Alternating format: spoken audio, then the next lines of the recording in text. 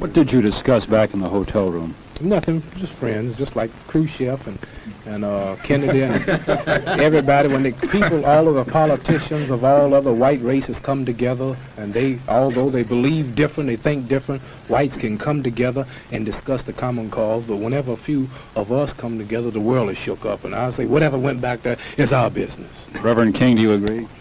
Oh, yes, yes. We had a very good discussion on many matters.